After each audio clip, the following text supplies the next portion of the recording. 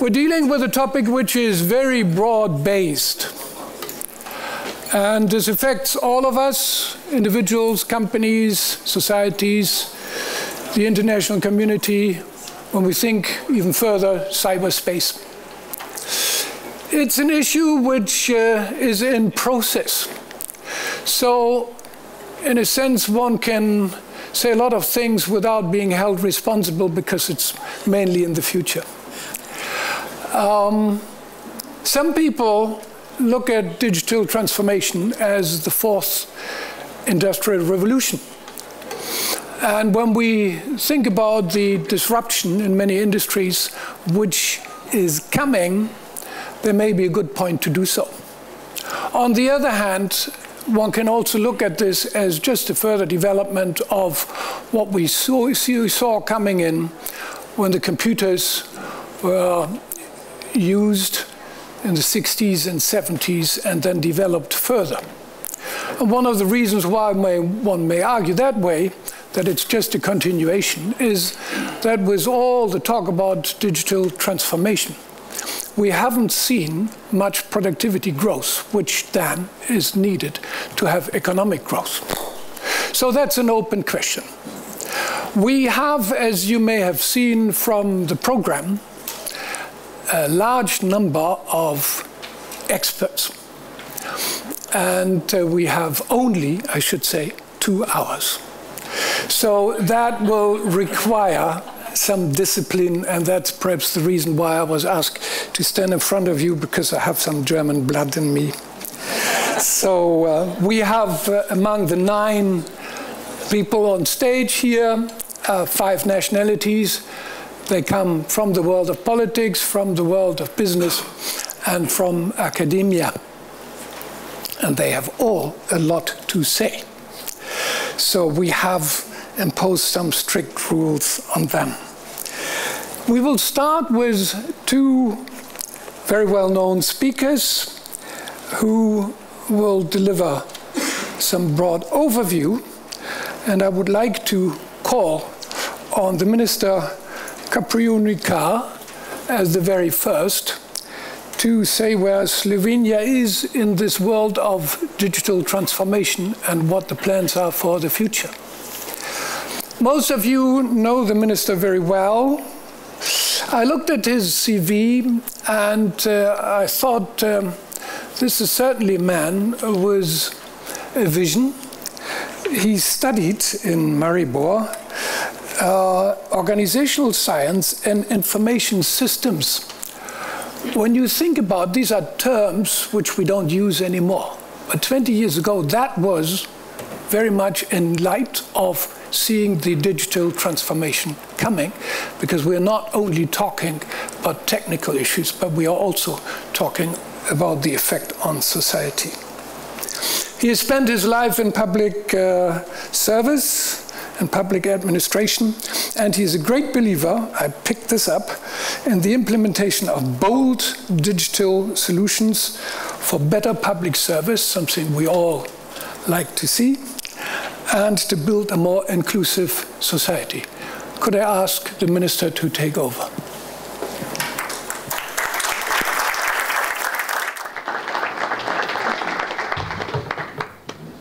Dear distinguished guests, colleagues, friends, if I may say so, I'm glad that I can welcome you here in Bled also in the name of Slovenian government, discussing the topic, as you said before, which was in the beginning computers, then it became an organizational problem, and what's now it's a social problem. It's not even technical problem, and this is what, by my strong believing, is the industrial revolution, the fourth industrial revolution that we are facing.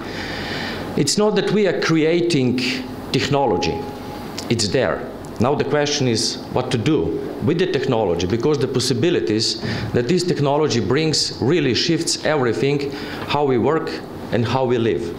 So this is the revolution. It's not technology, it's how to use it, how to implement it.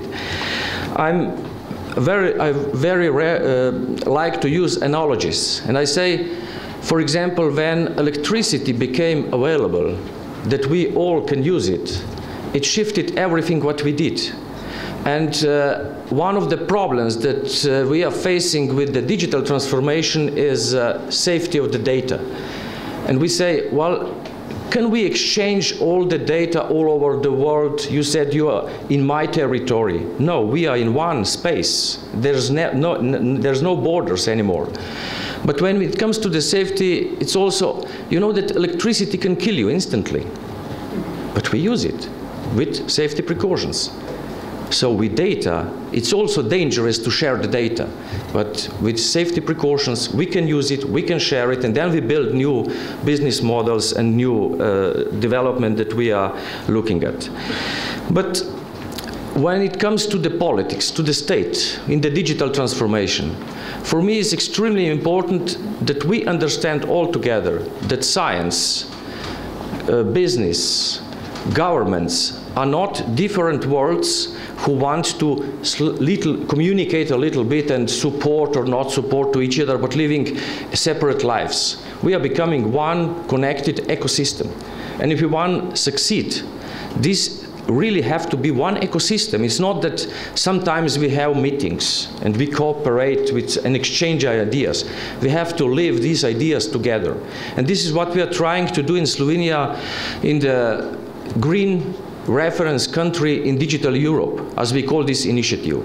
That means that we are focused to preserve what's nice in life, in environment, and digital technologies are very fine to do that. And we would like to be digital, but digital only in the way that improves the quality of the life of our citizens and improve the possibilities of our business.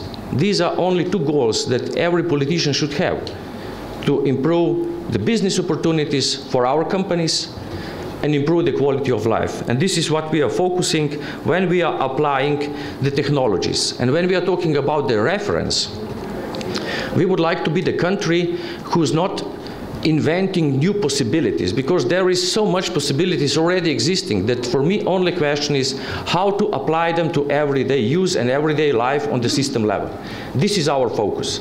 And when it comes to applying these possibilities of changes, big data, new social media, new systems, and so on, it's always the question, yes, but when the framework of the legal framework will change, when the people heads will change, then we can apply this system.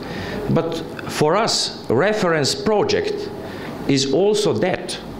We have to fight to the bureaucrats, we have to change the legal framework, we have to change how we think, and this is part of the implementation. And if we are successful in that, all this, how we change the legislation, how we fight the bureaucrats, how we change the way how we think, this will be the reference model.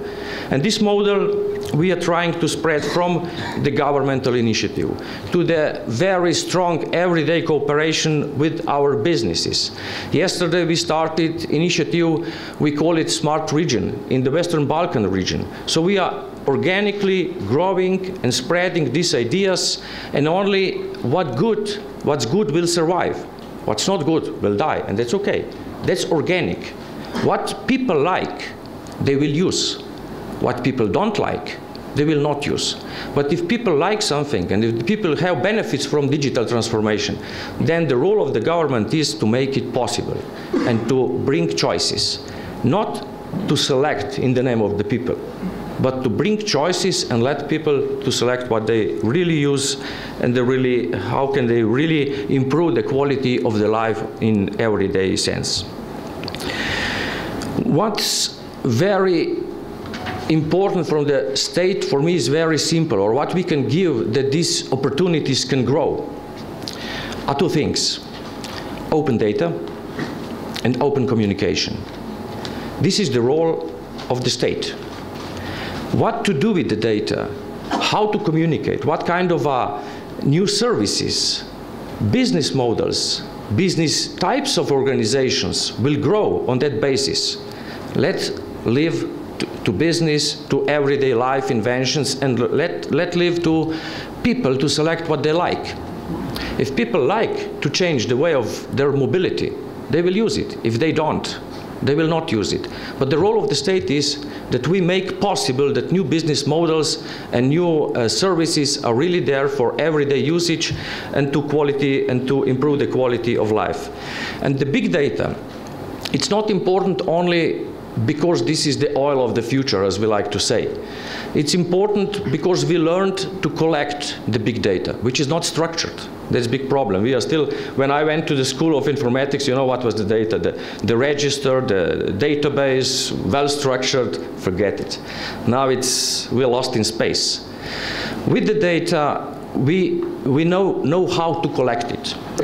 We know very well already how to analyze big data, how to get to interesting information from that.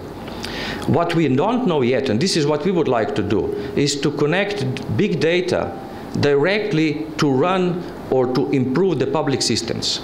Then we have the guiding mechanism. Then the circle will be closed. This is in the field of the data.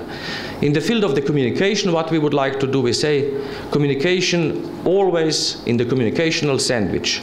Optics everywhere and wireless network accessible everywhere. So if you make a sandwich, as I said yesterday, you bring a bread, communication in the ground, in the sky, open data, then different kinds of foods will be created. But you have to have these ingredients. And this is what we are trying to do. To open communication, to open data. We changed the legislation in the data field. We already opened this data, very much public data.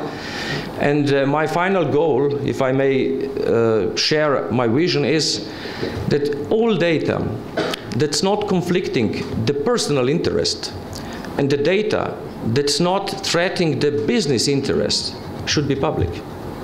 Why not? If I share my data, I can get the data from others. And my business model, my services will be much, much better because I can build them on something, not on guessing. And also we like to say, as Mr. Deming said, man without the data is just another man with an opinion. We like to say that the country without the big data is just another country hoping for the best. Big data is something that we can use to prevent bad things to happen because we can predict. And if we open big data, we can be healthier, we can have less social problems, we can have better traffic, we can have better communication, agriculture, education. If we open data, use it and predict it, then our use of resources that we have is much smarter. Just imagine, for example, what's completely possible, that we would all share our data through biomedicine systems and models that we have. We can reduce the number of strokes, for example, at least for half. No problem, because you can indicate stroke when it will happen before, and it's very easy to prevent it. By half, if we would all wearing smartwatches, sharing the blood structure with my doctor, with intelligent system that knows, oops, you are going in the area when there is a serious danger that in next days or hours you will be hit by a stroke. And if we cut it by half, because everyone is wearing this, every doctor is following this, because it's in my medical system implemented, financed, educated, we use this. This is huge. This huge amount of money that we can save, and it's not the question about the money. The quality of life is better. People will be healthier. If we predict what will happen with my job, because we follow what's happening with the industry, with the climate, with the mobility of the people, and we predict what will happen, I know 2-3 years in advance that I will be out of the job. So I can start now education and re-education for different job, and I will not be a social problem in 3 years because I reacted preventively. This is what big data can do if it's used smart, connected, and if it is a public good. Communication and the data in the digital transformation in a smart country should be public good, just like roads or water or whatever we use. This is what we are aiming. This is what we try to do. Try to have partners with the science, industry, other governments to really build an ecosystem for better life. And Slovenia is the country just the right size to be a sandbox, if you would like, to experiment, but not to play with our citizens. Just to have smart, sensible experiments. We will use what's good, and we will be open to others to learn from us, and we are always open to learn from others. And this is the way that you can build a new quality in the communication, in the open communication, and this is the only way that we bring something new to our citizens.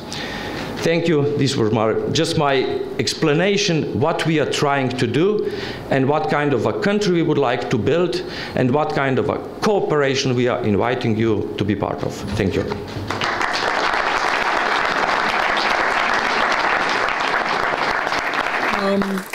Thank you very much, Mr. Minister, for this very upbeat introduction into the digital transformation of Slovenia and the world. May I now call on Dr. Anil Menon, a man who's spent a lot of time in the digital world when we didn't call it the digital world.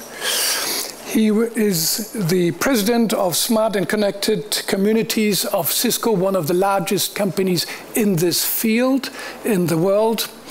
He is a man of the world, has lived in various places around the world. He has been with IBM and had made a great career there, and has even started in the world of academia as a faculty member in marketing in Emory University.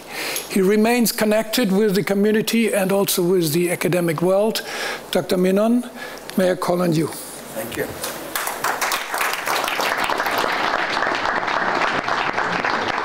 Good morning. I'm going to try it one more time. Good morning. That's better. It's a beautiful day out there. You should all be excited. Not to be inside, but at least you can look out and see it. So I have 15 minutes. What I'm going to do is sort of build on Minister's points, but give you maybe a little different flavor that is a little bit more global, and then coming into what does that mean for Slovenia and for this region. When I met with the Prime Minister and with the Minister and the delegation in San Jose about 7 months ago, we had discussed this.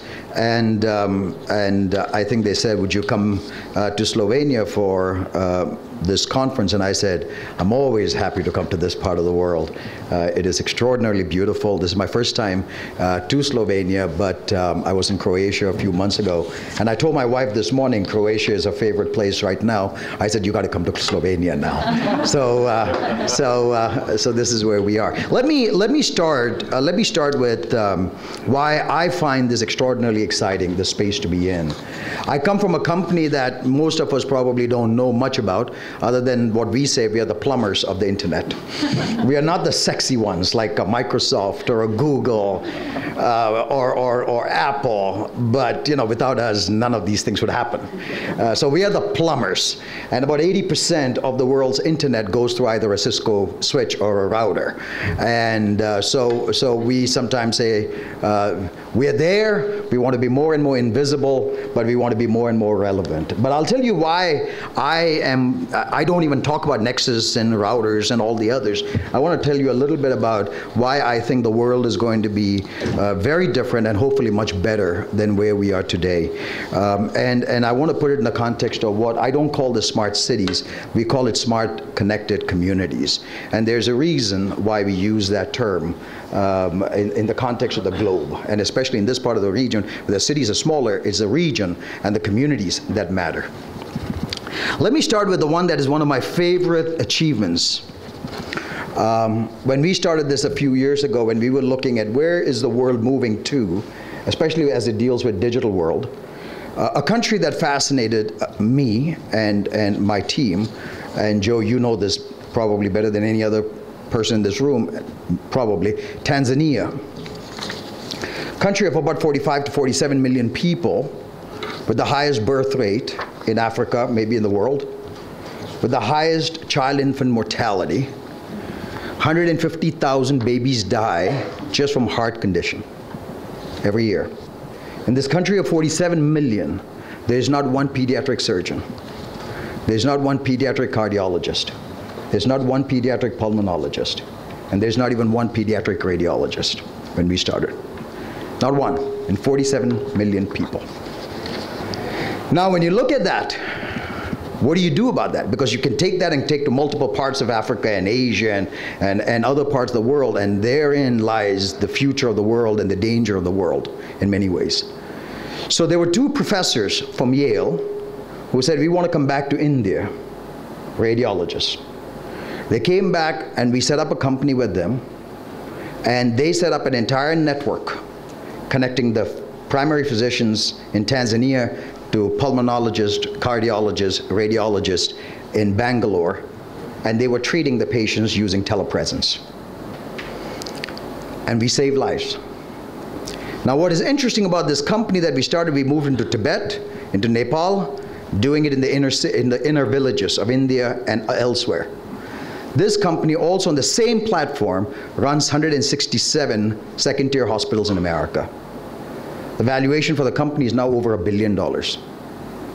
So the whole idea is with that same platform where you're saving babies in Tanzania, you're able to create a new business model that transforms hospital care in second-tier cities in Appalachian Mountains in America where they have no access to doctors and midwives and nurses.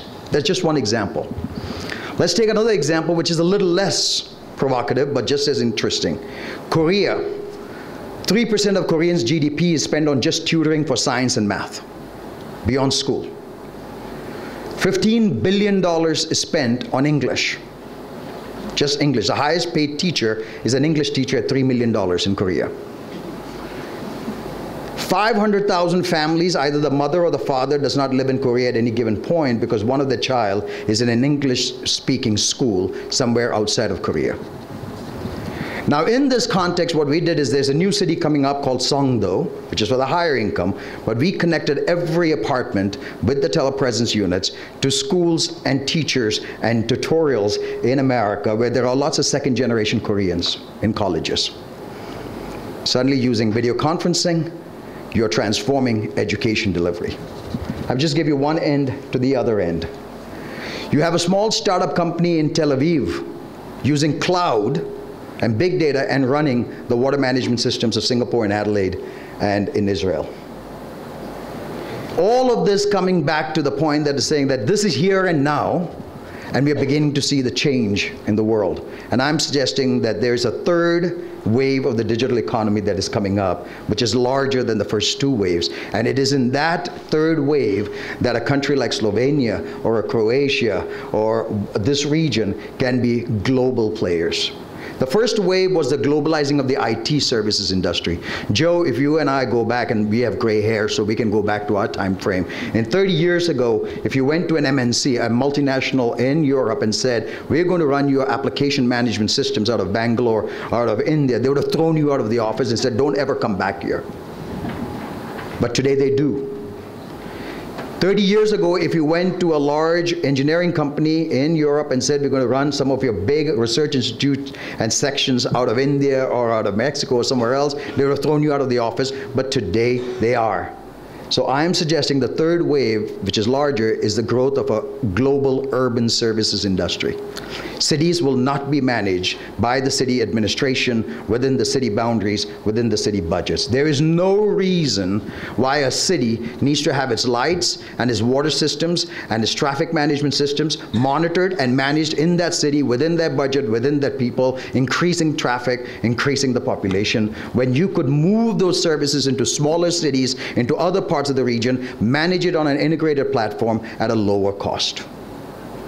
I would argue that the next multi-billion-dollar businesses are going to be in the urban services area. It's already happening because I am working with a company that's already $800 million, and all they do is they monitor the stores in America and Europe for pilferages. Companies like Dunkin' Donuts and KFC and the others, they lose over $2 to $3 billion on pilferage, people just taking stuff away that are employees. They have the cameras, they have the video, but they don't have anybody monitoring it. Those are people sitting in villages now monitoring those, and they're actually taking 30% of all the savings. Because there's an interesting fact. Villagers have an extraordinary quick ability to monitor and scan things. Even if they can't read, they can tell you what's going out of space.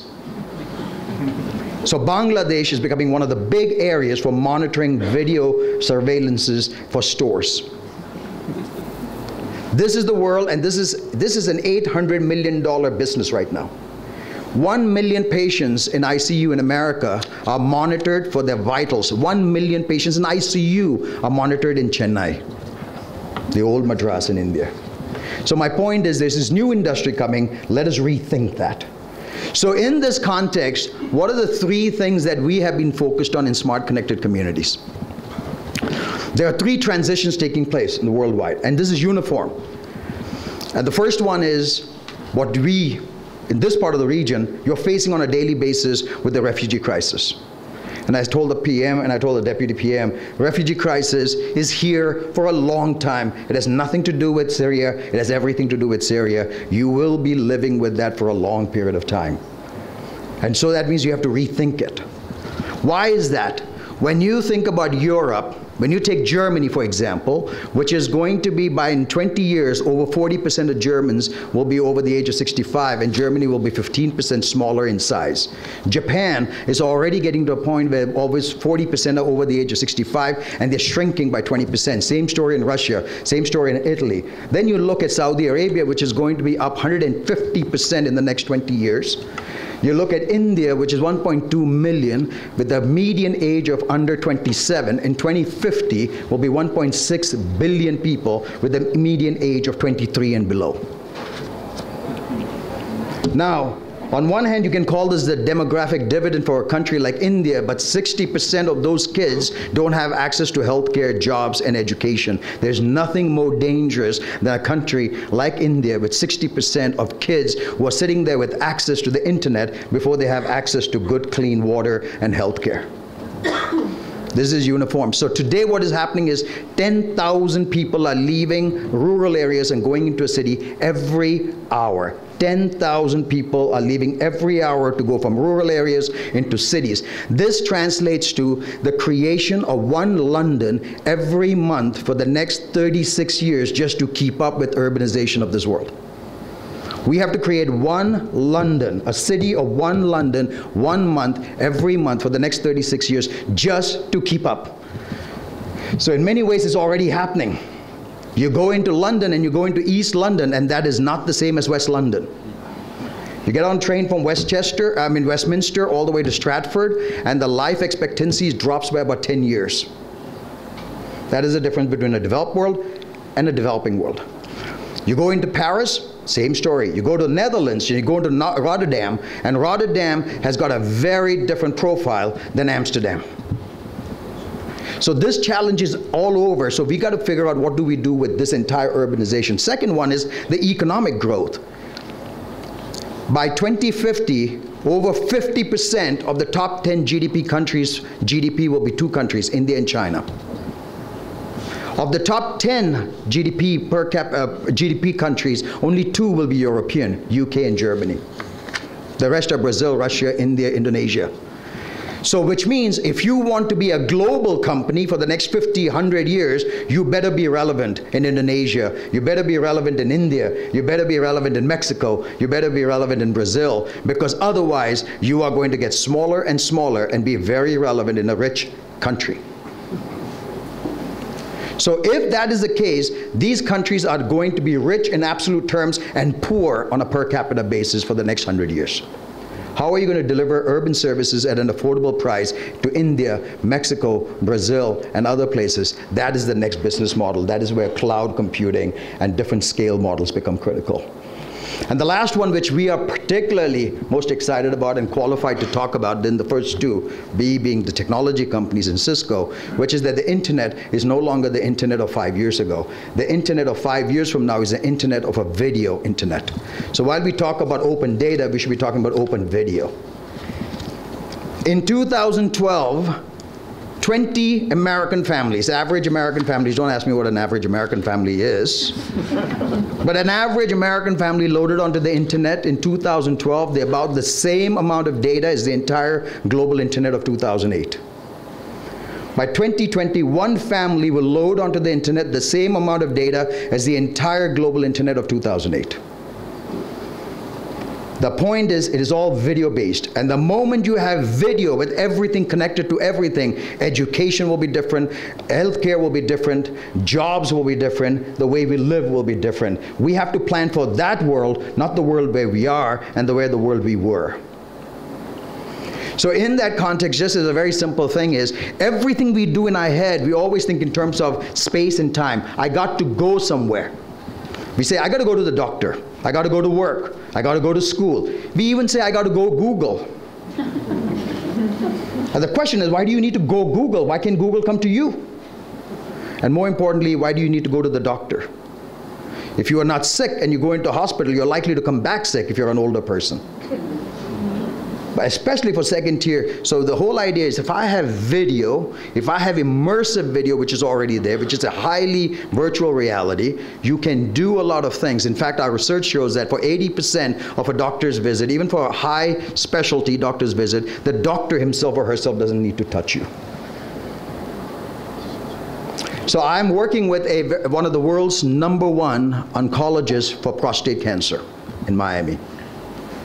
So he and I have been talking for the last 3 years, and now we've got a $3 million contract from the military in America, which is, I said, you go all these places, you go and you treat the prince in Saudi Arabia for prostate. I said, do you touch the guy when you're doing surgery? He says, no, I'm on my computer. I said, do you need to sit next to him? No, I'm sitting actually in a room outside. Do you need to be in the room outside? Can you be in a different building in the same zone? Yeah. Can you be in a different city? Yeah. Can you be in a different country? Sure, as long as I have no latency.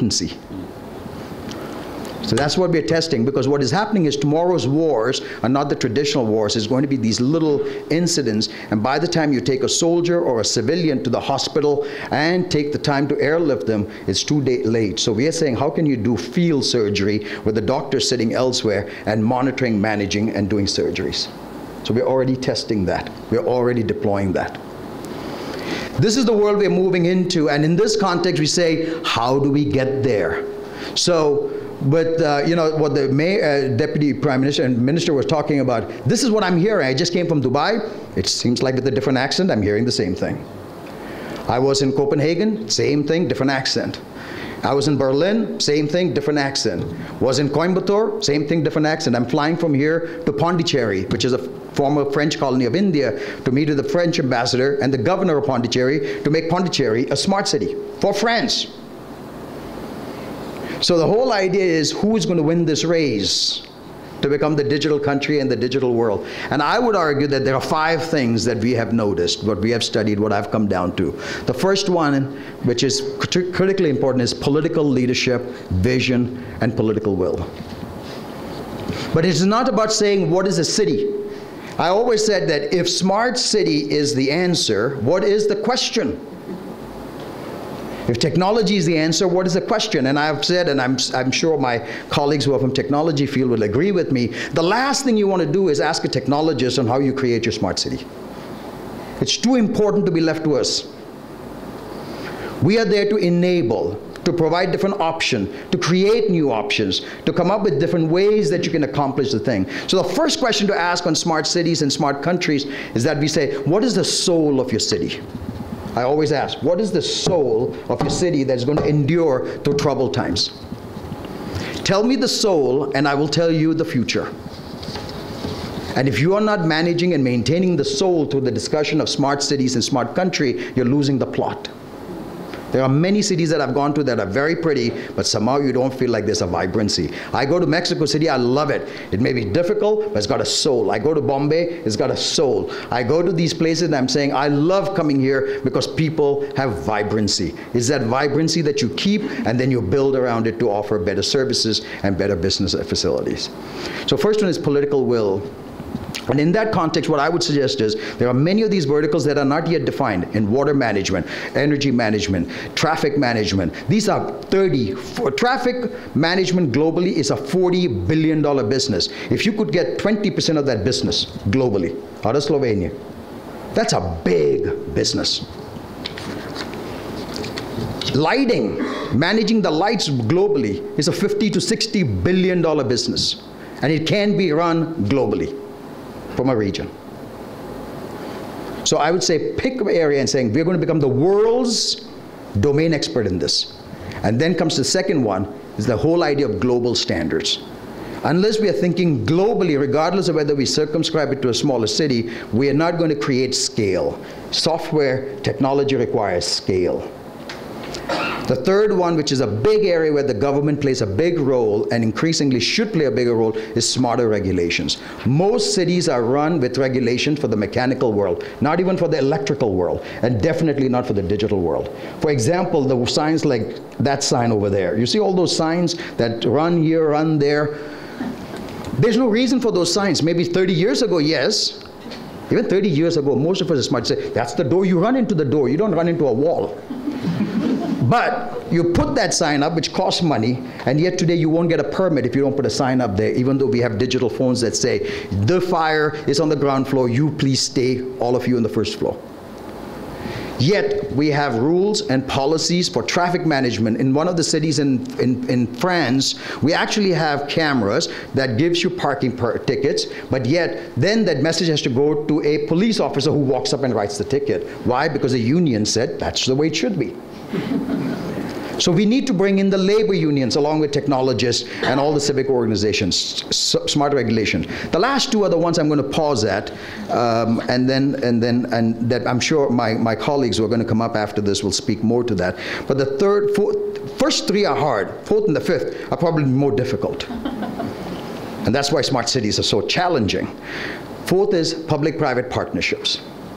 There is not a single company in the world that I know of, not a single country in the world that I know of, not a single city that I know of, or a community that I know of, which will create a smart city, smart country on their own.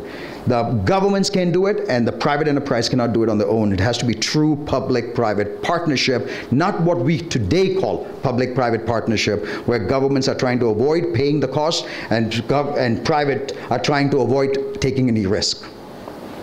It has to be something different and substantial. And the last one, which I'm going to end, is local ecosystem. This cannot be done by global companies. You need a local engine of innovation, because the local entrepreneurs and the local people know their cities and their region better than somebody like me who will fly in, fly out, and suddenly I'm an expert. But in order to do that, you need to have the capacity of engineering, the capacity of business thinking, the capacity of entrepreneurialism, the capacity for experimentation, the capacity for accepting mistakes, and the capacity for investing behind these. And the local ecosystem is where I think larger companies are obviously looking for startups, investing, partnering. So with these 5 things, I think we can create a smart region, a smart city, a smart country, or a smart community. So those are some of the thoughts that I thought might be good ways to set it up. But I will tell you this, that this is an extraordinarily exciting time. And every day when I go in and I just came back chairing a session, and I'm just going to use again the country that I was living in till about a few months ago, which is India. India has got some horrible, horrible problems and some horrible and some extraordinary opportunities. But when you consider the world's, 60% of the world's open defecators are in India, and you're talking about smart cities, I hate the job of the politician. You're trying to solve an 18th century problem and also trying to prepare for the 21st century. There's just no way to do this. But I went into a village, into the inner villages, and there is an institution called Agastya that trains kids whose family probably never even wrote a sentence in their entire history, and started training them in science and math. Of the 50 top science winners of the Intel science contest in India, 12 came from villages of that kind. So the capacity is there in all parts of the world. the capacity for innovation and business innovation is where we need. And this is where I think partnerships such as this, working and listening to all of you, is the great and the most exciting thing. So thank you again for inviting me here. This has been, this is always one of the highlights. I travel 20 days a month. I travel 3 to 4 countries a month for the last 5 years. So my wife always wonders, are you still married to me, or are you like, but the thing is, what keeps me going is everywhere I go, the future is on one hand very stark. On the other hand, if you do some things together, I think we can actually solve for a lot of the problems and solve for a lot of the challenges that we have. So thank you again. I look forward to meeting several of you in private, but I think, did I go over my 15 minutes? Very well done. Thank you.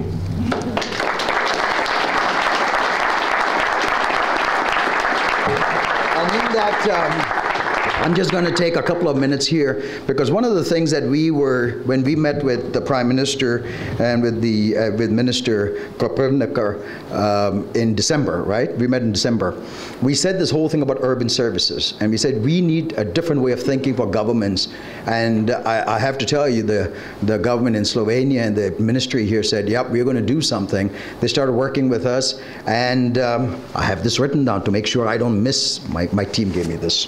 So I'm going to say the Ministry for Public Administration, working under Minister of Public Administration Boris Kopernikar, led by Jurg, in 5 months got themselves certified as a Cisco Cloud and Managed Services Program, which is only for public sector. Now, what is interesting, exciting about this, it's about connectivity, offering it as a service, connectivity, wireless, but more importantly, big data. It is the only public administration in the world to have gone through the certification. It's mostly SPs that have done that. Service providers like Slovenia Telecom or Deutsche Telekom. This is the first public administration, and it is the first entity in Europe to offer this big data as a service for Cisco and to be certified. So it's an extremely, and this has been audited, so this is not like us kissing up to you, but you know, this has been audited by external agencies just like we audited Deutsche Telekom and the others. So in that context, I was asked to give you, Minister, a small token and recognition of your certification. So this is what we would have given you, but I come down.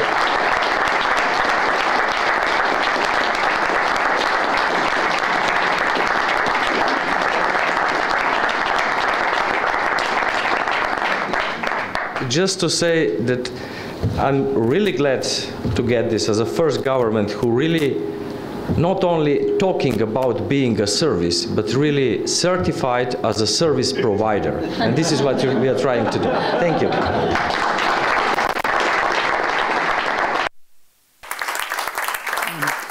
Thank you very much, Dr. Menon, for this inspiring talk. And then handing over this present to the minister for his ministry.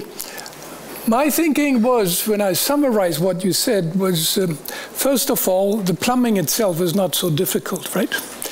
But implementing it on a political side, that must be quite a task, and therefore you just handed it over, right? So that's a very elegant way to get out of this. Thanks very much for these 2 inspiring contributions. We'll just change the scene, as you can see. Could I ask the panelists to move forward? You can, if you have good eyes, you can discover where you sit. Please take a seat.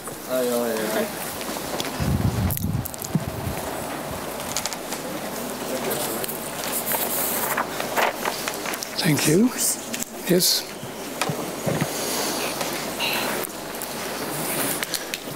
So as I said, we had to have a heavy panel here in front of us. Lots of things to say. Each of them could speak for 80 minutes minimum. But we have made a deal here that nobody is allowed to speak longer than 4.5 minutes. In fact, I have asked for a clock, so everybody can see who is overdoing this. And it's a bit odd. This definitely is an analog watch and not a digital asset. What we will do is we will just go through the panel and ask them a few questions about their area of expertise. and then we will try to get as much as possible into a discussion between the panelists, and then we'll invite the forum to ask much more difficult questions.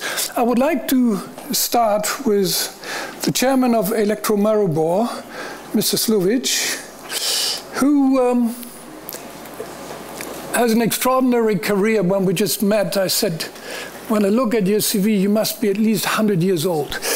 I think this is not very polite, but looking at this, he started in Maribor with a Master of Science in Electrotechnics. He joined the Ministry of Foreign Affairs. He was an ambassador. He has made a career in the military. He has also been the mayor of Maribor. What else? Now he is the chairman of a large Slovene company. What else do you want to do in your life? Now, I wanted to start with Mr. Sovic, because he comes from an industry of electricity generation and distribution, etc. That is not an industry which comes to our mind when we talk about digital transformation. So, if I could ask you, what's happening in your industry? Are you doing anything? Thank you for your question. But first of all, let me answer to first question that you mentioned in between. What is my life goal? My life goal is to win 100-meter race at age of 100. So thank you for mentioning that. What are we doing in energy business? I think the impression might be that energy business is not that much involved in digital transformation as perhaps some other sectors. But as very often in our lives, impression can be wrong. Basically, energy sector is one of the, I would say, forerunner of the digital transformation. All the biggest utilities that we have in Slovenia in the field of energy, I mean electricity, they have programs for digital transformation, but not only programs, they are already fulfilling it. So it's digital transformation in electricity sector is real. It is happening right now. Basically, we have here some partners that we are dealing with. At the moment in Slovenia, we have almost 40% of our consumers that are already connected with smart meters, with advanced metering infrastructure, and all the services that are connected with that. And this goes on, and I believe in 5-6 years, we will have 100% coverage. At the moment, we already have like 80% coverage of energy that is distributed in our system with smart meters. I think the digital transformation in our sector is basically the only answer. How can we achieve strategic climate goals that we have to face with? Like decarbonization of mobility, decarbonization of heating, cooling, localization of energy production. All these issues can be dealt only with smart grids, with new services that we can provide with smart grids. Not only smart grids, we are already working on strong, robust grids because of climate change that we are all facing. Perhaps foreigners, our guests from abroad, do not know that in year 2014 we had sort of very strong catastrophe connected with the weather that basically put the whole country for 1 week almost without electricity. So we must work toward smart grids, but also robust grid that will be able to resist to all these challenges. So I think the process is very strong. This goes on, but this opens some questions. We have now elements for smart grids, but smart grids need smart tariffs. Without that, it's hardware without software. And this requires a smart approach from the side of regulation, which we hope we will have, in order to be able to use all the potentials that this new technology brings, and that we will be able to sort of create new values for our customers, higher customer experience, and of course new services. But this also opens some issues, some questions, like off-grid applications.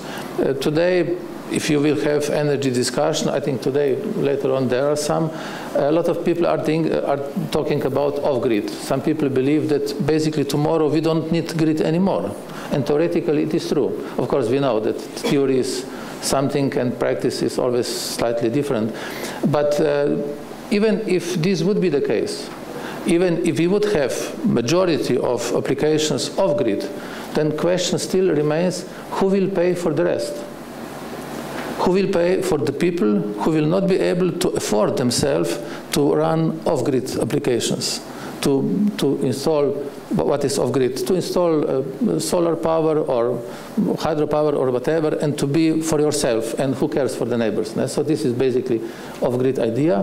Theoretically it is very good, but practically it needs some questions to be solved. I don't believe that this will happen. I believe that we will still have networks tomorrow. I believe that we will have stronger share of off-grid applications, but still also in off-grid landscape, people will need grid.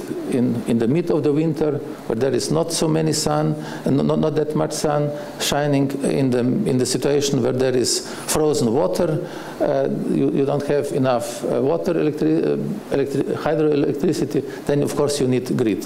So I think although off-grid applications can bring us to sort of atomization of electricity supply, I think that tomorrow we will still have grids, we will still have connected people, but we will have much larger share of renewables. And this can only be achieved with smart grids, with smart tariffs, and smart policies that will support this for the benefit of all, not only for few.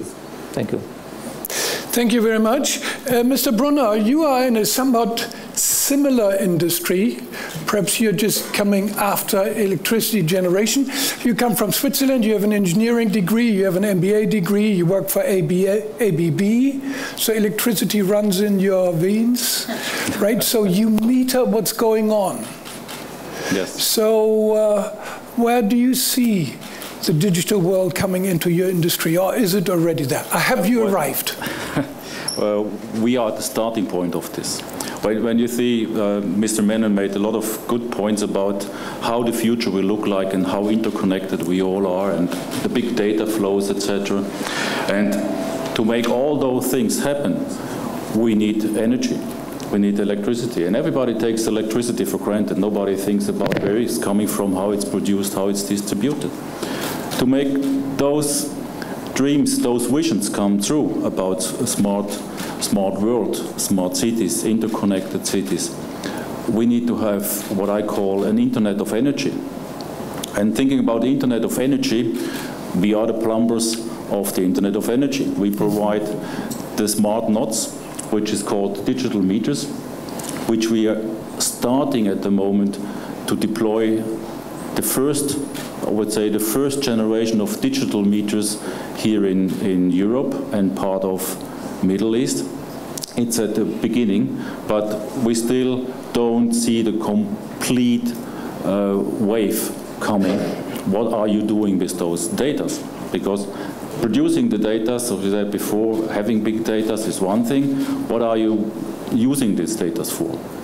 We have those smart meters, digital meters, which is the crucial sensor at the end point of all distribution network into the home. We see that if you look in, I would say, 10 years forward, you will see that a lot of people, as Mr. Sovic just said, will have their own power generation at home. They will have solar roofs, they have wind energy. We will have electromobility. So we will stress our network, our distribution network, which has been built up the last 100, 150 years, built up for a central power generation, distributing the energy to the end point. Now suddenly we will misuse this energy network and put everywhere power in. We put power in, we store power, we take power out. As I said, people would like to be autonomous, But in the case the sun is not shining, the wind is not turning, and the batteries are empty, they will suck the energy back from the network. So then this off-connected people will become connected again. And to measure all those data and do a predictable power production, power distribution, you need to have a digital sensor, which is called digital meter. This digital meter, enabled today with the new communication possibilities we have nowadays, we have a two-way communication. One way giving all information back to the grid owner, to the power producer, the power distribution company, all information about what is the usage, what is the time of usage, what is the power quality at the end point of their network, if there is power, because today still 90% of the utilities don't know if you or I or we don't have power at home. They only know it if you pick up the phone and you call them and say, damn, I have no power, what happens? With the new smart meter, with the new smart grid, with the digital grid, they will see this. They will act before you pick up the phone. So it's one thing that they get all kind of information and can forecast the power. They can take weather conditions into the equation to see, okay, if you produce your own solar power, we will have overcast today, so we need to deliver more power. They see the power quality. And on the other side, we enable the consumer itself with another set of data to manage his own home. When he's using the energy, how he's using the energy, when is he storing things, when he uses his cars, etc., and make those whole thing automated. Because all those nice dreams, ideas, visions won't come through if each of us has to think about and say, okay, now I have to switch on this and switch off this. It has to be automated. There comes with the new digital node, with the digital meter comes the 3G, the 3C for the customers. The choice, the convenience and the comfort. If those things work out, then the things will go happen. And then we can power up all those smart cities, smart regions, smart visions which we all have. I think we're very eager to see those things moving in the future. We have a lot of great plans and we are just at the verge of starting those things. And I think this will be a marathon. As the network has been built over the last 150 years, we will see in the next 10 to 15 years huge changes to support, to enable what we call smart world. Thanks very much.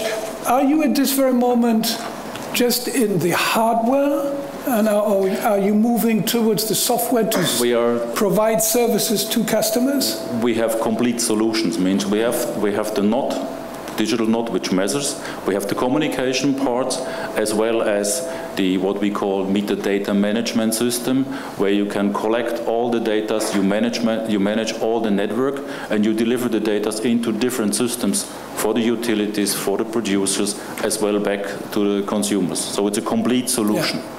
Thanks very much. Let me then move to a very different industry, to Generali and Mr. Giovanni Sirina. You are sort of representing an industry which is sitting on huge IT systems, right? Like all big corporations in the financial space, you have also, and that may be slightly different from the banks, lots of people running around selling insurance policy. It's said that at least 75% of those people who are now selling this will be out of jobs soon. Do you see this as well, or is this very different in Generali? You come from Trieste, you have an international career, you've moved around in various positions. You're now in Prague as the head of Generali in Central and Eastern Europe. So big job, most probably lots of people. Will they be there in 5 years? The answer, just straight, is mostly so. But you're right to point out that let's say the industry is not the prototype of sexy or digital champion. I think there are and then a fifth I would add at the end, 4 major disruptive fields. The first one, and we always have to start from the client. I mean, Minister said if they want you, and if you have a reason to be there, you will survive. If you don't have a reason to be there, in the end, you will fail.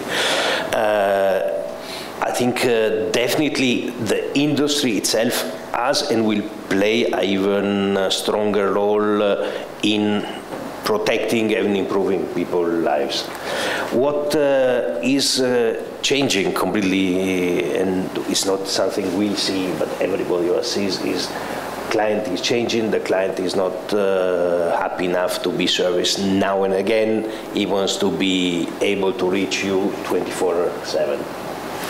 That is, for us, a huge difference if you consider that the vast majority of talking retail, not corporate clients, retail clients have 1 to 2 contacts per year.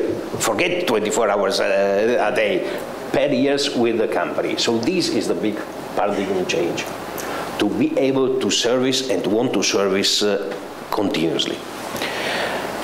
The client is more and more informed. There is more and more transparency, then the clients want more and more transparency. Sometimes regulation goes in one sense on paper, but in the end we have less and less transparency, but this is a different type of fish. So, client, we have to adjust to our client, definitely. And the second issue, and there I come to, is how. Some vision say you don't need what you all need the people for. You have a nice call center, website, video support, and that's it.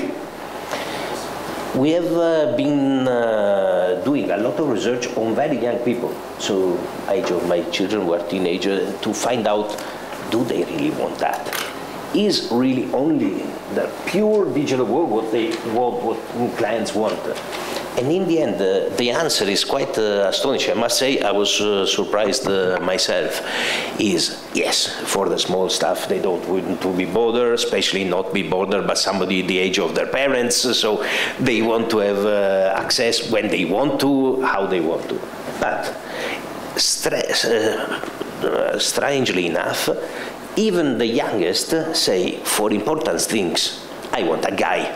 A person, a physical person, I can meet in person, be it, of course, not to have a travel insurance, or probably motor insurance is not the most complex product. But if I need, let's say, health protection, if I need a pension, if I need something which is really valuable to my well-being, then yes, I want to have all the information in advance.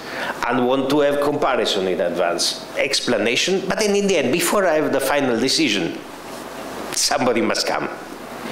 Of course, when I want, at the time I want, where I want. But so the human factor in distribution, kind contact, will play a role.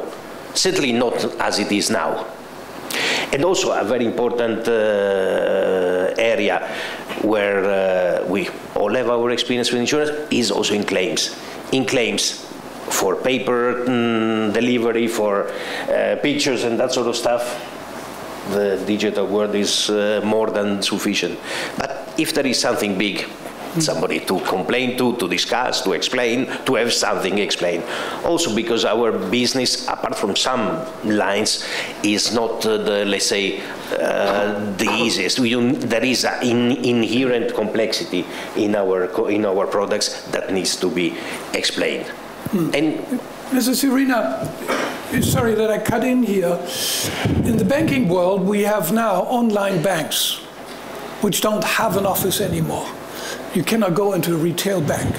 Is there something similar coming in the insurance companies? We have in the fintech world lots of new enterprises which cut out the juicy bits and pieces. Like we all know, when we make an international transfer of money, it costs a fortune. Now there are some companies who cut in just doing that. This is not a bank, this is just a transfer office. It has a long history, it's now new, very efficient, very cheap. but it's a very profitable business for the banks. So it hurts the banks quite considerably. Do you see something similar in insurance? We are, I think, the strongest in Europe on direct business. So we do have a very, very sizable experience in the field. We see a very slow growth of clients wanting pure online services. That market is in Europe more or less stable, very limited growth. Where you see competition is within these direct clients switching from one direct provider to the other.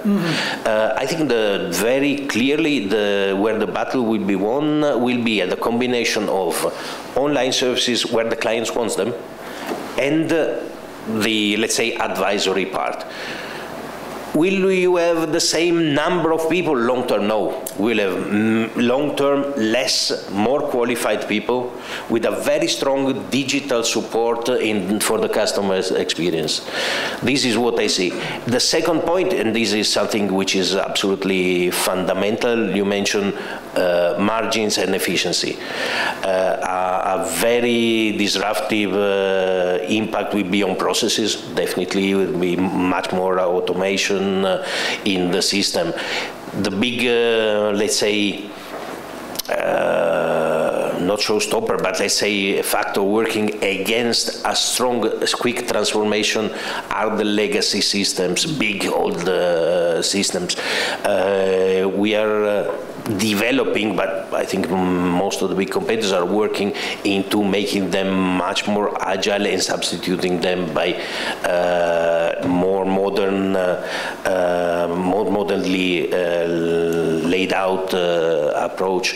The issue is the old systems start from behind, the new ones, and that where we are investing a lot must start from the client. So you have the client interface, whichever channel he wants, you must be able to service him through different channels and go backwards. Maybe two further aspects is to improve clients' perception of insurance or quality of our services. First of all, switch from a pure product to a solution, so you don't need to sell, or you will not sell in the future. Already now we don't have pure insurance products. You have an assistant component, a component of something, especially in healthcare, of services, of medical services on top of the pure insurance. That is definitely solution-driven rather than product-driven. And big data and the available depth of analysis, the possibility to have deeper analysis. Because insurance companies are very well known for that. But that will we not be able to do on our own. For instance, we have invested in specialized companies. We have a company that specializes on telematics, sort of these devices, be it on a smartphone in the car or a black box in the car, that can analyze the driving behavior. And then not only according to driving behavior price it, which would be, let's say, the trivial, but also give a feedback to the client to improve his driving habits. This is the next frontier on the product more side. Services, more solutions rather than products, and to make the exit from the traditional industries or insurance companies more difficult? Look, we have a know-how and a risk carrying and risk sharing function which is unique to the industry. Mr. Poussard, you are the founder, CEO of a consultancy firm which has perhaps started with general management consultancy, but now has found that digital transformation is an area where many companies need some support, not only here in Slovenia, but also in the region. You have yourself an international background, so therefore your company is also internationally active. You have an MBA from Cornell, you have been in Germany studying, but also here in Slovenia. Is this what we've just heard somehow typical for a company? You mentioned the term legacy systems, right? We have everything and it works so well. because I didn't say that it works so well. Now I'm pushing. You are a very profitable company, right? One of the few in the financial industry in Italy. So you should be proud of that. It works very well. It must be very difficult to change. That's the point. Do you see that among your customers? Yes. I think that actually the digital transformation for companies is actually becoming more or less a race to adapt to reality. It's no longer adapting to a new reality or adapting to something that is coming in the future. Now, what that usually means, or what we're seeing now, is that there's, I think, no CEO of either a large enterprise or a small or medium company that isn't aware that it's not the amount of pain that's requiring change, it's more the fact that the pain is around the corner if you don't change immediately. Now, when talking about change, I think that what resonates most for our clients is the fact that it's no longer about upstream or downstream opportunities. So it's no longer about looking towards your suppliers or buyers where they should be looking. So it's becoming more or less something where you have to be more open to what you have or what your, let's call it, legacy systems, and not talking about IT only, allow you to think about. So what that brings in practice is the fact that, for example, we work for 2 clients at the moment who are in the telco and/or media business from different countries, actually also different regions, who have exactly the same ideas, and these ideas seem horribly disruptive to everyone in the company. But what I find interesting is that they are looking at the same opportunities in a very similar way, although coming from very different backgrounds. So they both saw opportunities, interestingly enough, in what Mr. Koprivnikar used in his example first. So how to improve the health of citizens and make a buck while doing it, which also, to come back to what was said before, I think offers one of the first steps towards creating what I think is the holy grail of digital transformation for the society as a whole, which is, as has been said before today, the public-private partnership. I was always deeply skeptical of the idea being successful, but I think that digital world with everything that comes attached to it actually provides 2 key components to establishing successful and, at the end of the day, profitable for everyone at different levels, public-private partnerships. These 2 components being, on the one hand, the pain that I mentioned. So the pain on one hand of how to come up with something that is regarded by citizens as a meaningful improvement of their life for, obviously, the politics and the public administration. And on the other hand, for businesses, how to protect your top line, or how to protect your investment in legacy systems that you built up over a long time. And now you have to reap the rewards in a world where most of our clients, at least, live in what was called before the shrinking developed world. So with the companies looking at their primary markets, I think that these opportunities are key in their further development. And as such, obviously, this also has brought about change for us. As a consultancy, we are not only plugging into projects that involve public administration much more than we've seen even in the last 5 or 6 years. This has changed immensely.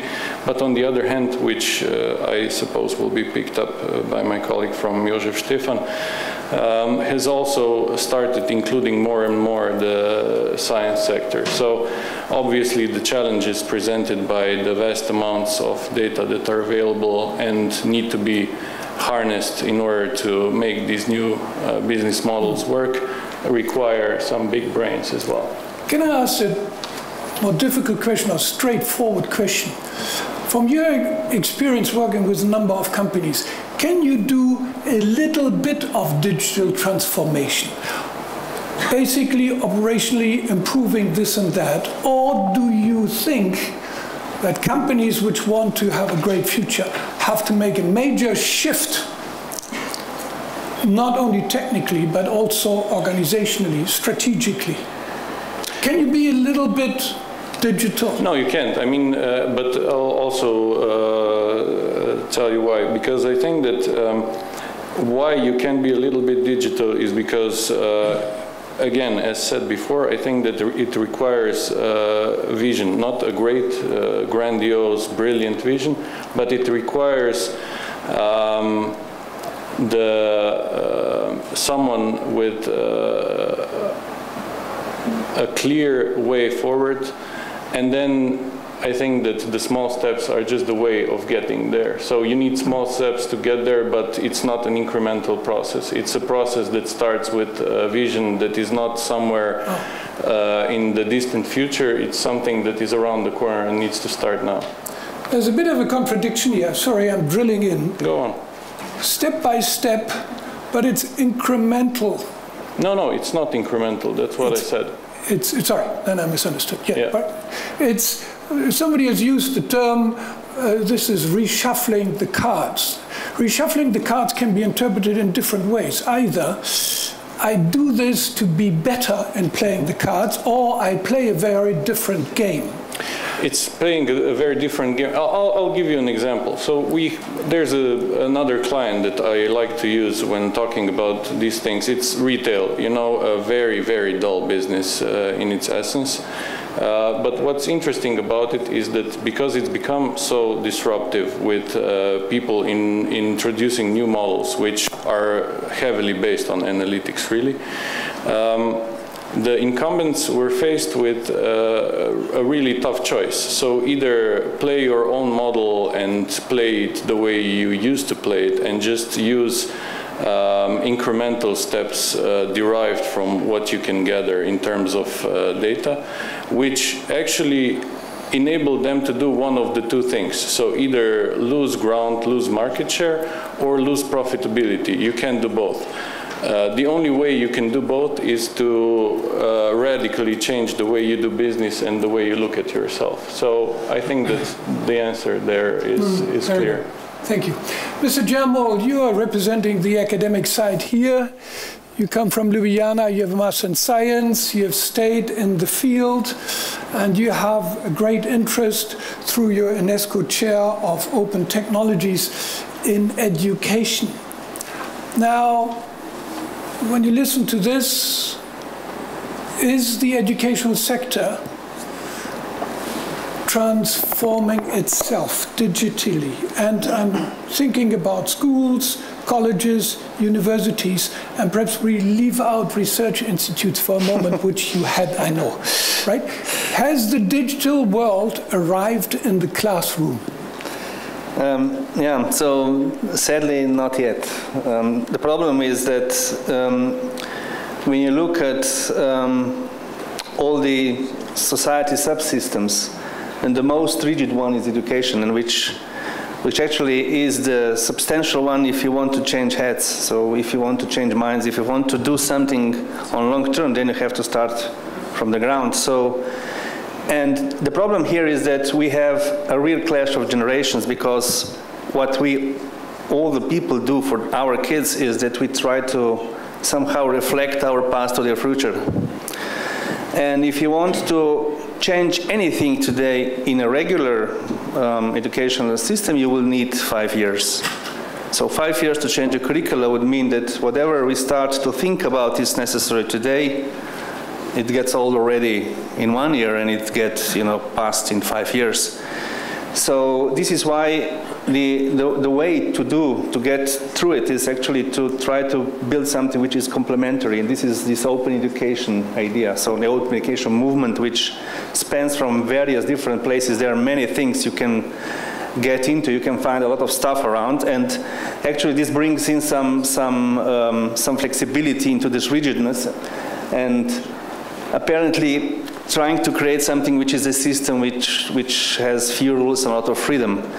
So you can very easily imagine yourself as a, so we are working also with kids in kindergartens. We are talking with kids in kindergartens, in primary schools, secondary schools, in lifelong learning, in third generation.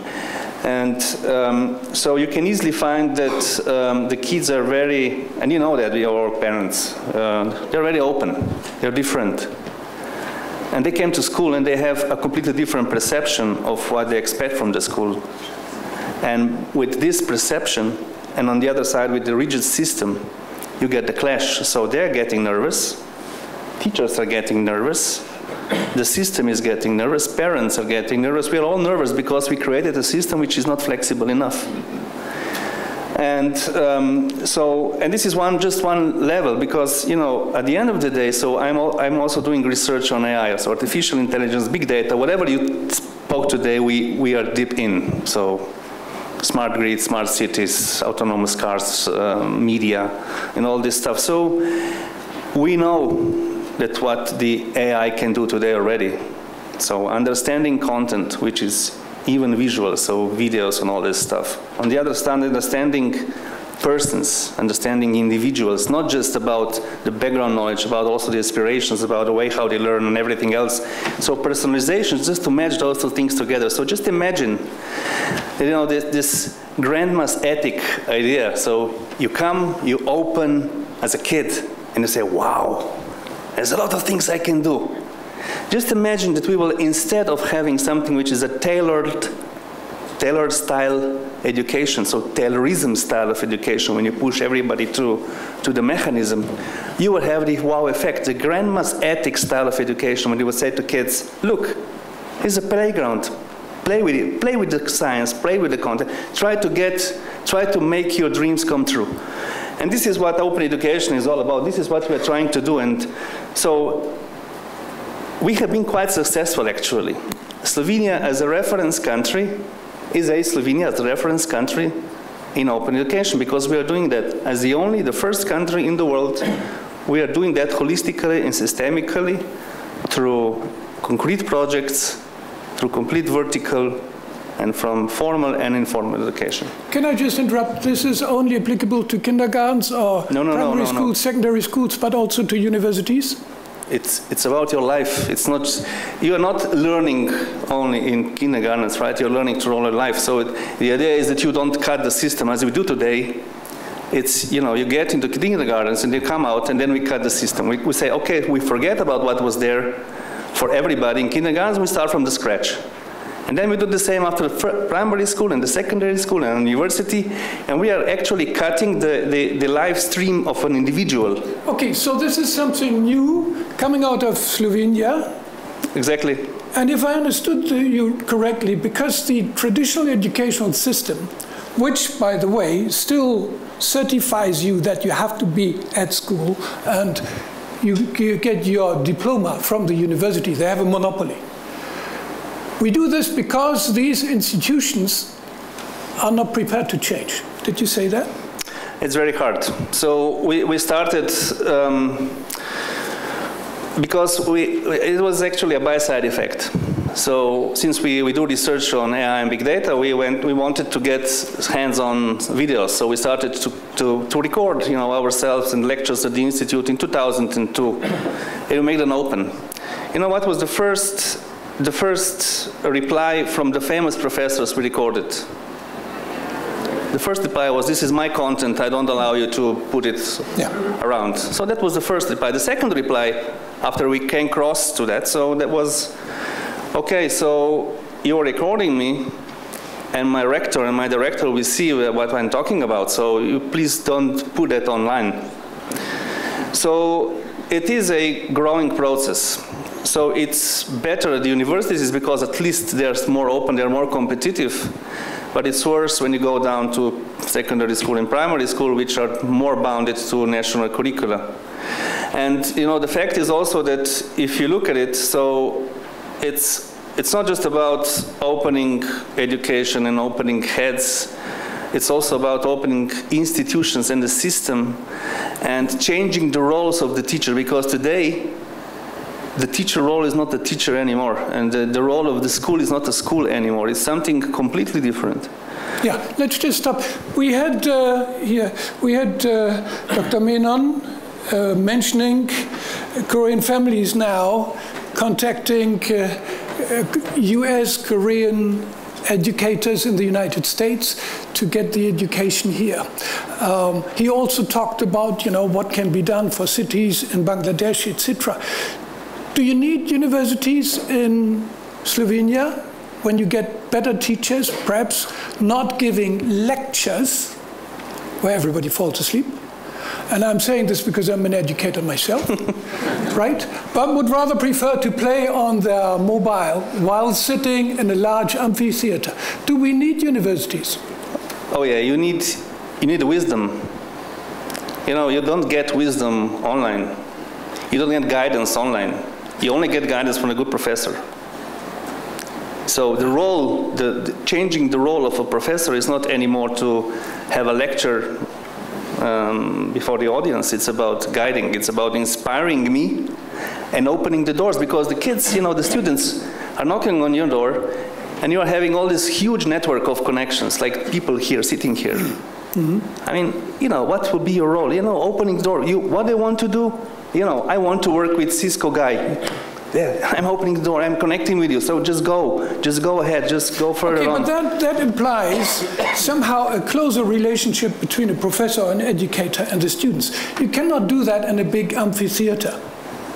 You cannot have a personal relationship with 300 people sitting in front of you and thinking about something very different from what you're doing. In fact, the word lecture comes from the time when the professor was the only one in the room who could read. That's about 500 years ago, right? One has to think about the traditional universities or educational institutions. How do you revolutionize that? So, a very interesting experiment were MOOCs. Mm-hmm. Experiment because you had this, idea, a rock and roll concert. So, one teacher and 100,000 students. So how can you manage? What will happen out of it? The fact was that what is the most appealing motivation for students to join? Not really about the professor, but about the community. Yeah. So you get together, not because, this is what I'm saying, rock and roll concert, because you go to the rock and roll concert to listen to the guy, but you can imagine yourself being at Rolling Stones alone, and the guys are playing that. So would you enjoy the concert? Not really. Or going to a football game, sitting there alone, and all the other players are playing just for you. You will certainly not enjoy that. It's about feeling that you are part of something bigger whole. Hmm.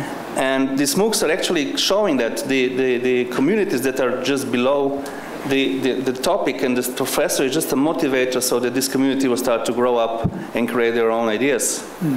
Yeah, so we see something coming up, the MOOCs, where you have 1 million students following a certain course, which are increasingly also interactive. In the world of academia, to my mind, and I have a biased view, the business schools are most probably ahead of everybody else. Mm-hmm. One of the business schools of the world is 1 kilometer away from here, who is also moving towards seeing the professor not as a lecturer, but as a facilitator. Exactly. Right? That's what you basically means. Yeah. That's where you get wisdom, and you make use of the wisdom and the knowledge and of the ideas which are on stage like we have here. Let me then move, thanks very much, to Mr. Marcy from Microsoft, VP for Europe, Middle East, and Africa. That basically is all the world. No. I think we have just heard that the rest of the world is just decreasing in size and influence. So you have the growing world. You have been with Microsoft a long time in various positions and in various countries. You come originally, I think, from Australia.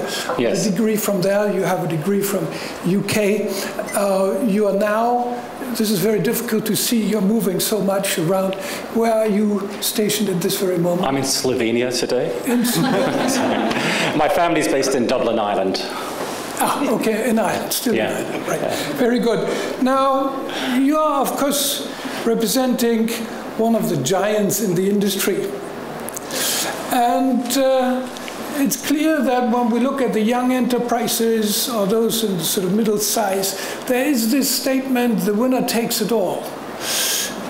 In a sense, for Microsoft, that's history. You have taken it almost all. What room is there?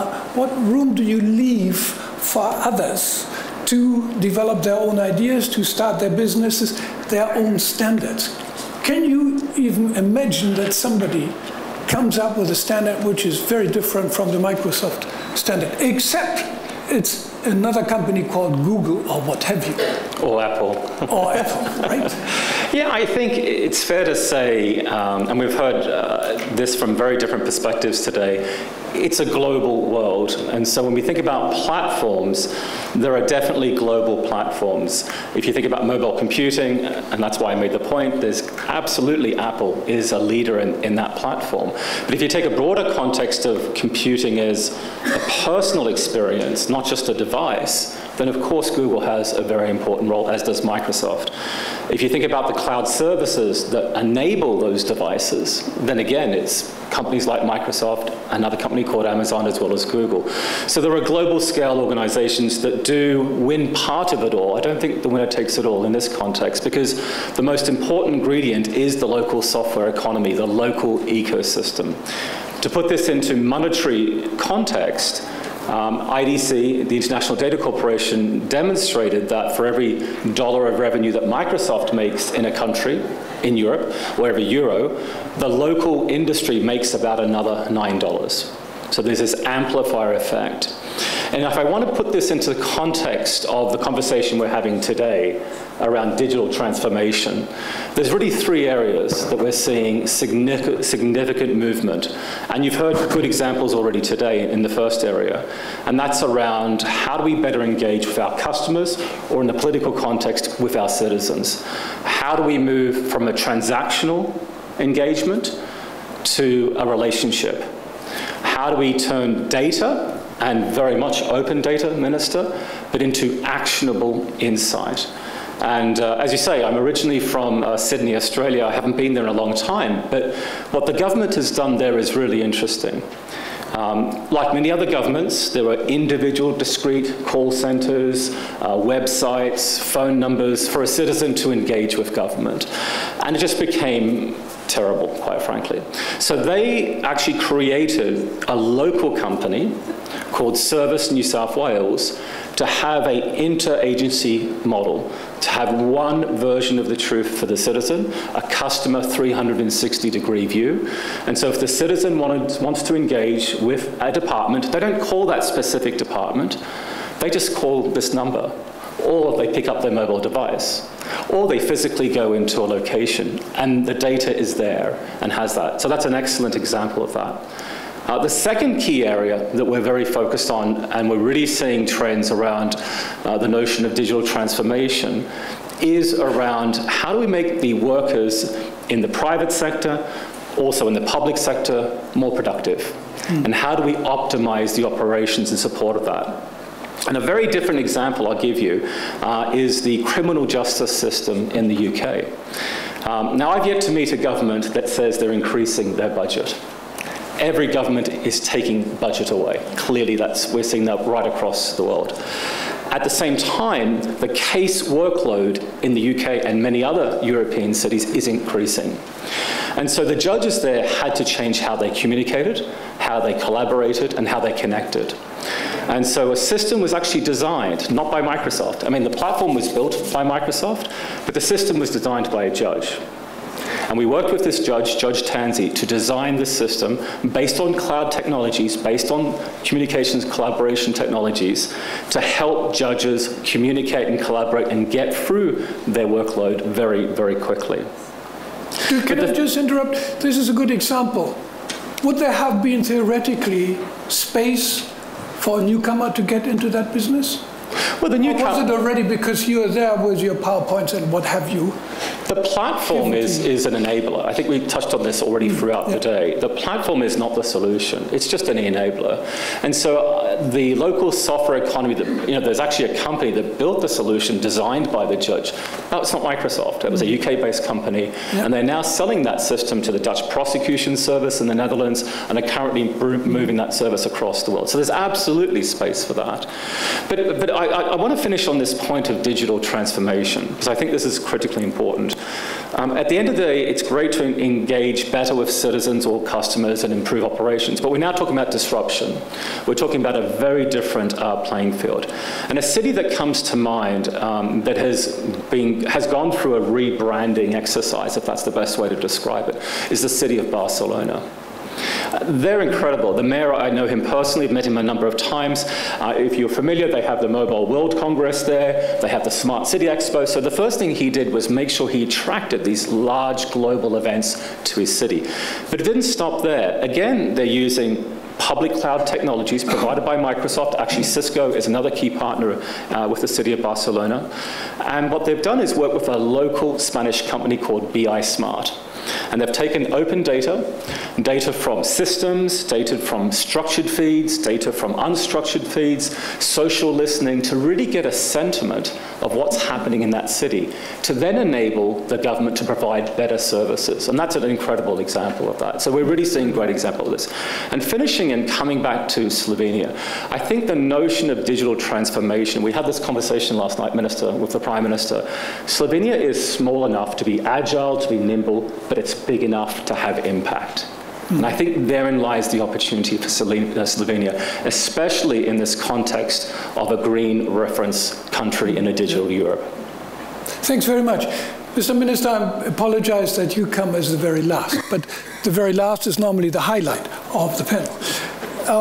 You touched upon inclusively spreading out this digital transformation, which must be a challenge.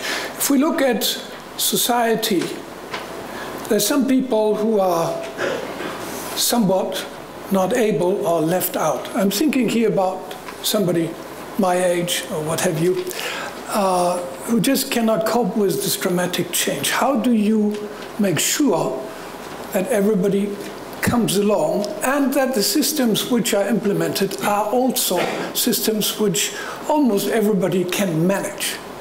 And secondly, and that relates very much to what you just said, how can you make sure that a not too small country, Slovenia, remains included in a global world dominated by the Microsofts and Ciscos of this world, and has an impact on this world, and in a sense, in that area, develops some competitiveness? So two aspects: internally, how do you take almost everybody along? And secondly, how do you push Slovenia into this global world? Well, how to push Slovenia in the global world is what we're doing today and every day. We meet companies, governments, cooperate with the Commission, OECD, with different organizations, and we are trying to be, as a country, interesting to the rest of the world. So today, if you want to succeed in the changing economy world, in the digital transformed world, it's completely irrelevant where you have your headquarters. It's completely irrelevant. So if you want to succeed in that world as a country, it's irrelevant practically where your country sits, but what you have to offer, what kind of a quality of life or models or solution you can share with the world. That's important. And I wanted to also reflect before what's connected to your first question. When we talk about the generally as a service provider, you talked about the education system, and when it comes to different education principle or model or way to deliver knowledge, it's usually question, this is new model, the old one is gone, so how we will all adapt to new? This is what I'm trying to always say. It's not that we have one or another. Let's grow new one, and then we will see which one will survive. That's organic. That's logical. If you have a new way of education and universities will still be the place where students want to meet, okay, they will survive. If there will be in the future situation that we don't need universities as institutions anymore, okay, we'll cancel them. But if we don't need them, not because, I don't know, government or some project decided so, because people don't need it, because they find the more interesting way. And when we talk about, for example, Generali and other services, the government is one of the biggest service providers. It's not only that you go to the clerk that you extend your permit for car or personal card or passport or so on, but we also run the education, the health system, and it's connected to hundreds and thousands of services. And I'm very proud that at this moment we have digitally reachable around 270 services you can do completely online. So you can do, I don't know, a permit for your car. If there is not a physical technical exam, you can prolong permit for your car online. Fine, that's one.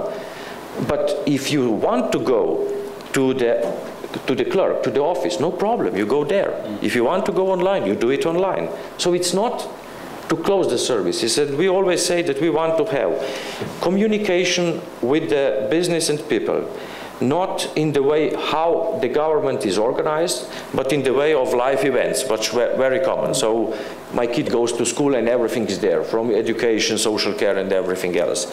That's one approach. And the second approach is that we want to have multi-channel communication with the same topics, with the same content. So if I go online, if I call in the call center, or if I go to the clerk in the office, I will always look, or clerk will always look the same data.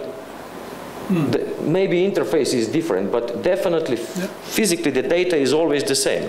So this is different channels, whatever you like. And that's very important. And then we say, if people like to use some service in that way, they will use it. So if they don't like it, they will not use it. And our focus is, when we are relating to how we serve the people, is that we reduce the unproductive time. So when you stay in line, it's unproductive time. When you are ill, it's unproductive. When you are social problem, you are unproductive. So you are unproductive and you are cost for yourself and for the country, and your quality of life is lower. So this is what we are focusing, to find the services, the types and the way to provide them, that unproductive time is shortened. I rather play tennis than stay in line. So I do it in the evening online, and I have in the afternoon time to play tennis. That's my productive time, because I like to play tennis. Okay. That's very simple philosophy. We are trying to do it through all the services. Providing choice. Providing choice and providing something that people, as we say, people like, need, and it improves their lives. So it improves my life, service is interesting, I need it so, and I have to like it. If I don't like it, if I don't like this kind of tablet, I don't use it. Okay, good, very good. Let me just ask quickly for some comments, questions. Yes? It's just, I think the room is small enough. Just speak out. You're a big man. Well, I'm Rajendra Kumar from India. I'm an architect. My question is a little bit philosophical. I'm short. Short. A short is a sentence with a question mark at the end. I refer the quote of one of the articles in online article that Steve Jobs never wanted his kids to use Apple. So my question to the panelists is, and specifically to Mr. Mita, that do you think that we are going toward digital transformation, and is the human value in danger? I mean, okay. Let me just take three questions. Remember, question, sentence with a question mark, right? 3, and then we'll go back to the panel. Anybody? Mine was question mark. Yes. Yeah. So we are Zihar Batagil, welcome. So you talk here about digital transformation because of disruptors. For Mr. Savic, question, who do you think, in terms of customer experience and relationship, is your biggest disruptor? Android as a platform or telco provider? Okay. Well, okay, that was a clear question. Technical question. Third question. Comment.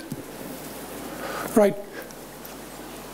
Android or telecom, if I understood that correctly?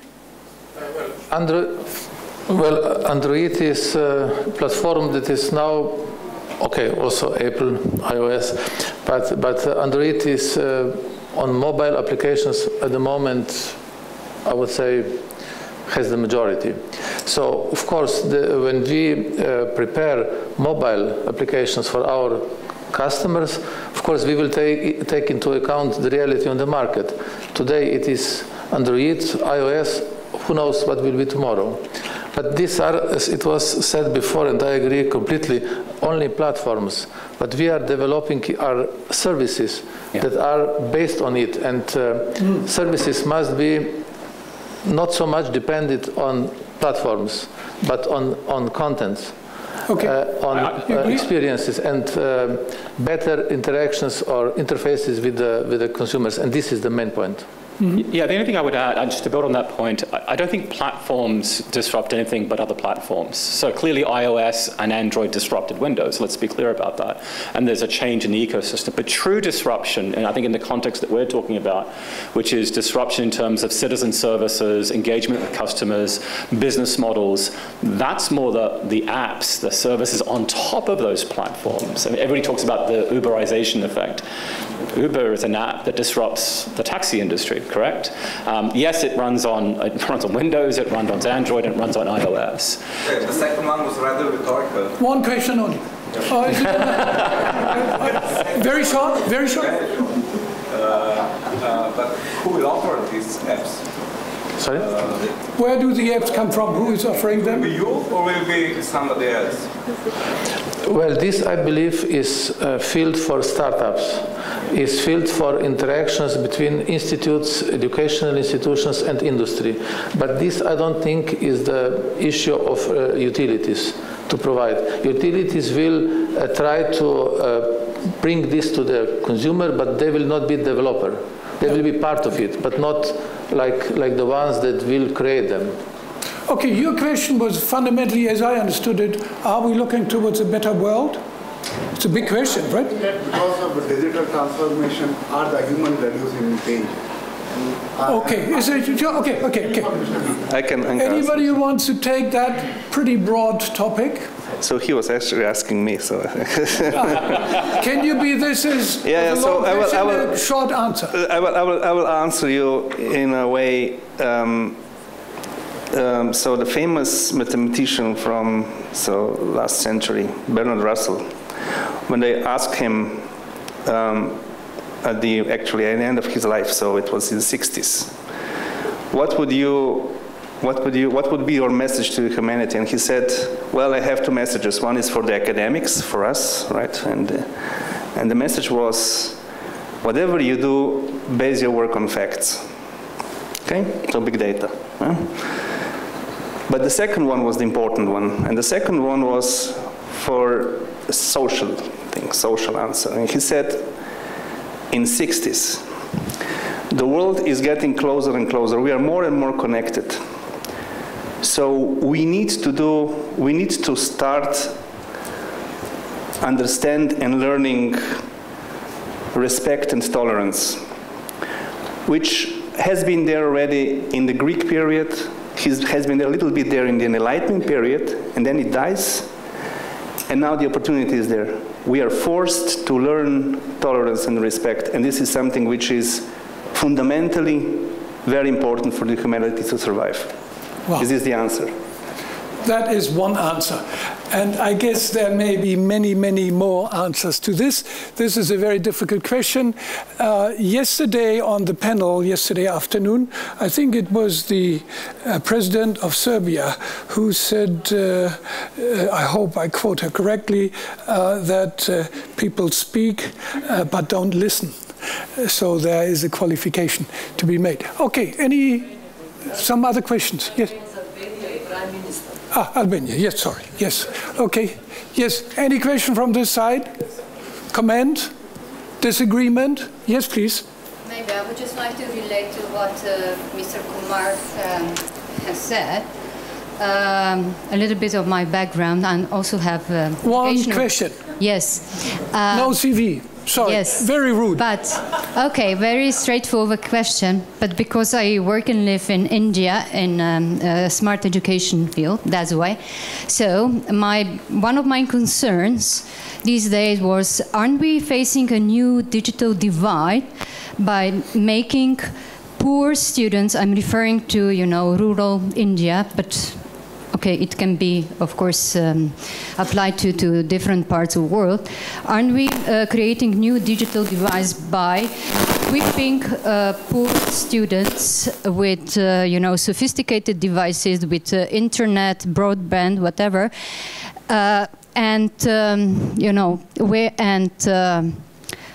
aren't we creating the world where rich people will have privilege of having a personal tutor? Right, okay.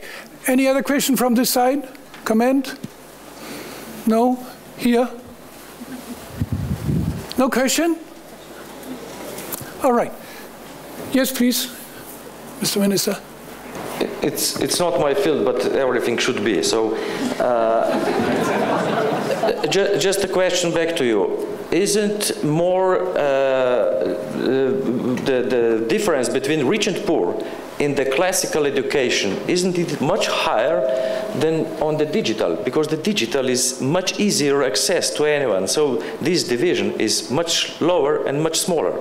And also reflecting to the complete question about the values. For example, man as a social being, we say we are alienated because we are sitting behind the computers. Yes, but we are communicating with much more people than we did in the past. They said when the telephone was invented that people will, the social values will disappear. Come on, we have more connections. So the values have nothing to do with the machines, but we can use the machines or communication tools to reach more people. What I will do of myself and what are my values has nothing to do with the digital revolution. Mm-hmm. Yeah, I think this is a broad issue as well, and you're coming from India, you are sort of right in it, while we are not. However, my understanding is whether it's the use of telephones for the farmers in Africa or in education now, with the mass education, that these services which can be offered are so much cheaper than everything which was there beforehand, then there's a good chance that this divide, which we otherwise see very clearly, and we had this also on the agenda yesterday afternoon, can at least be avoided to become even the gap wider than eventually even being closed, with better, cheaper information technology reaching these people who are far away from the areas. Let me ask the panel, were you happy with what you heard? Was there anything you learned? You should ask the audience. No, the audience is quiet. I ask you, or are you at the end of learning? Right? So was there anything? I just completed a MOOC myself recently, so public administration. So okay, I think anything you picked up out of this discussion?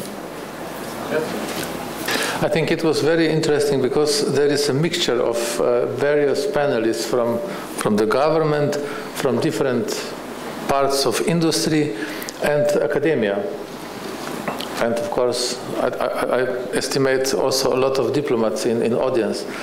So I think this is good structure to discuss such complex issue as digital transformation.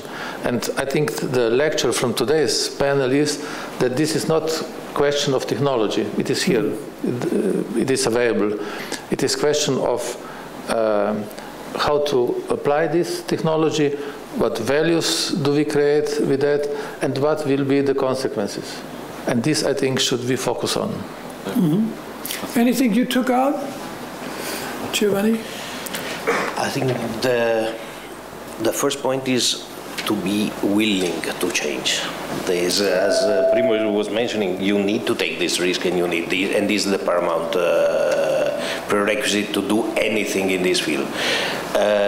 coming towards broader solutions and broader also sources of data. I think whichever business you are in, you cannot remain within your own industry. You touch the public sector, you touch the academic sector in order to provide better solutions. Just take medical care, just to say it is, you cannot do it on your own on a private, you cannot do it on your own on a public, so, and you cannot do it without the brains of the academic. So whichever sector you want to improve the services, you need to go into partnerships where you will definitely need new frameworks. And sometimes the work between private and politics is not so easy. That's why I think it's extremely refreshing to see the approach of the Slovenian government with this open approach to the. Let me ask, this is slightly different, and I'm not asking these two gentlemen here. Are you a digital manager? You have to define. What is on your desk? What is at home happening? You have to define what's a digital manager. Yes, I think we are managing the digital transformation, and I think as you've seen here today, it is a very, very broad spectrum, and it happens in all kinds of things, starting from education to government to the daily life. And I think also on the question here, you see that a lot of people, they see something is moving on one side, but on the other side, they're very much concerned about where does it lead to. Because the future, someone said, future is unpredictable. But yesterday, someone said, the future is unpredictable, but you have to work on it. Yeah. Right? So I think I'm a digital manager, question mark. We manage the digital transformation. We try to grasp the whole thing and move it forward to make smart services, smart moves. But I think it's a huge topic. It's a huge topic. You avoided a little bit my question, right? Are you a digital manager? Yes, I'm a digital manager. I'm a bit now out of time. This is the analog world. And is the analog world slow? Yes. Okay. Then it's 11 o'clock, and I'm a bit puzzled, right? So yes, thank you. So I would like to thank the audience. The last question I raised because many of us talk about the digital world. This is in your blood. But when it comes getting home, our kids have to help us to do this and that, right? And not everybody has all the gadgets which we carry around at his or her disposal all the time. So I think that is also a challenge for us as individuals. We have not touched upon the shared economy, which I find fascinating, whether it's Uber or Airbnb or what have you. Many of us are now using this. I personally think this is very good to start with this, even if we then decide not to use it, or Twitter or what have you. We have to, as I think Mr. Pusa, you said this, we have to really change our mind. A shared economy is quite well done, and we want to do that, we want to share. But if I would ask you now, if you have taken notes, to share them with your neighbor, you would most probably have second thoughts about it. So our mindset of sharing data is not yet there. Perhaps when we listen to the minister, that will come. At least we should, from a government point of view, as I understood you correctly, enable that to do and not to be afraid only to suffer from that. Thank you very much for the interesting contribution. Yes? I would just like to make a closing remark that you opened. So what I learned today is that we are destined to cooperate. That's one thing. I think it's clear. Destined to cooperate. What I learned today is that some are still thinking how to use the technology, and the others are thinking how to change, because of technology, all the models that we have. And this is where we come to the shared economy. A result of the digital transformation is shared economy. Digital transformation or digital technology is a tool. Tool by itself does nothing. What you do with the tool is shared economy. And for me, the base of the next industrial revolution is that in the old way we created the production process, the factory, the school, whatever, to produce the result, the service or the product. In the shared economy, digital transformation, we will have a problem and then we will compose what we need to solve it. That's completely different economy, and this is where we are going to. Okay. May I just, for a second? Very last word. Yes, just a reference from popular culture. I hope that everyone is... I think that the world has changed from the world of Mike the mechanic into the world of MacGyvers. So it's no longer about what you can do with your toolbox, it's where you can find the tools to solve the problem that is ahead of you. And I think that that's the name of the game for everyone in the room here. So how to do with what you can with everything that's available, not only what's in your bag. So from experience to experiments. Well, educated experiment. Okay, let me thank you very much, the panelists, the Minister for his introduction, and also to stay with us here, and the audience. Thanks very much.